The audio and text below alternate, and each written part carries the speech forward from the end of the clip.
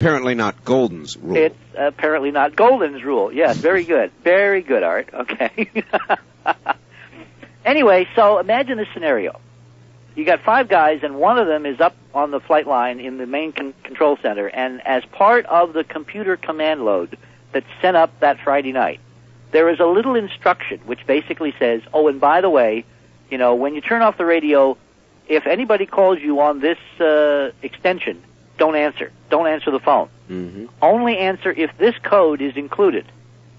And that is logged in the backup computer. All right? So the spacecraft dutifully turns off the radio, goes through this sequence. Right. And then when all the guys, most of NASA, frantically tries to get it to restore communications when it doesn't come back up in 15 minutes, it's quietly following its pre-instruction, which is don't listen to those guys. They no longer are in control. Listen for another signal, another computer code from a different antenna somewhere on the Earth. Right.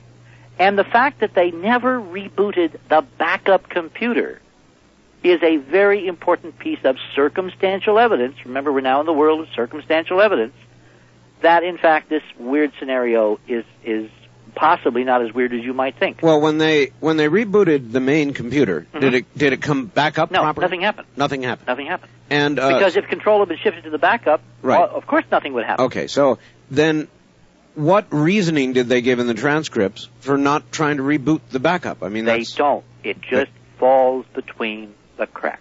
Wow.